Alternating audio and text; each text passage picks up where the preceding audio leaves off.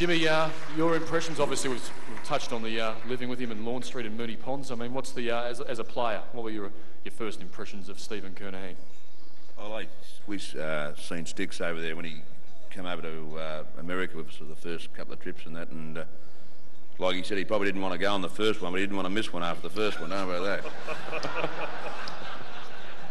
But look, Stephen's been a wonderful ambassador for Carlton, and that's the whole thing about it. The bloke he is, and that's why he warmed the hearts of all the people that are here tonight, as a player and that, and as a family man and that. I got on very well with the family, and Harry stayed at our place a few times, and David, we used to rock up, and all the friends used to come and stay at Lawn Street. There wasn't many who missed Lawn Street, actually. But, you know, we had some ripper times. I remember a funny one when we'd been out. I think I was injured this night. Well, I was in, of course I was. It was a Friday night. I wouldn't have been out on a Friday. And Kenny Sheldon was out with me. I'd been to one of the discos, and I came home, and they were being a little bit pestish, and they wanted to get rid of us from the disco.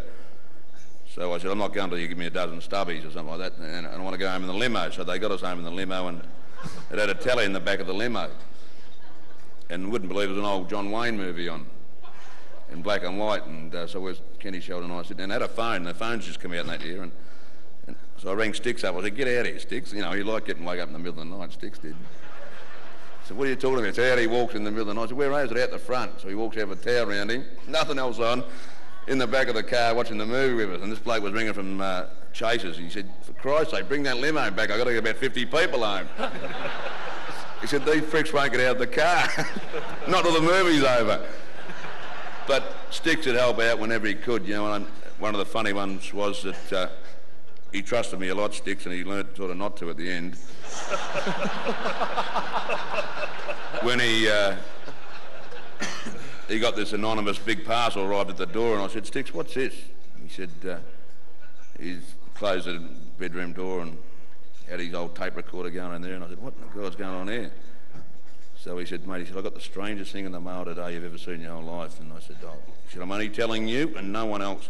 So we're going down to the training, and we put this in. He said, listen to this. He said, this is unbelievable. And one of these girls, it wasn't the one from America anyway, but he wishes she was in America. She had taped this thing, and she said, Sticks, you remind me of a big black stallion running through with your mane. You know that big long hair he had, your big mane flowing in the wind. And this is going to training. I said, God almighty, Sticks, what's going on here? And he said, have a look at these photos. And I had some beautiful shots of it too. Photos of herself. I don't know how she took them. She had him standing on chairs and doing all this. And he said, for Christ's sake, he said, don't let anyone know about this. I said, you're trusted with me, Sticks, you know that. I said, you go out to training. I said, I got a bruised hoof today. I won't be going out. I've got Parko again. I wouldn't train. I said, I'll just look after that and put that away. He said, yeah, if you change it. He said, you look after that, will you, buddy? I said, of course I will. So when Sticks come in, I had him plastered over the wall. All these beautiful shots, and I had a big tape recorder. I've got a bloke to run home and grab a tape recorder.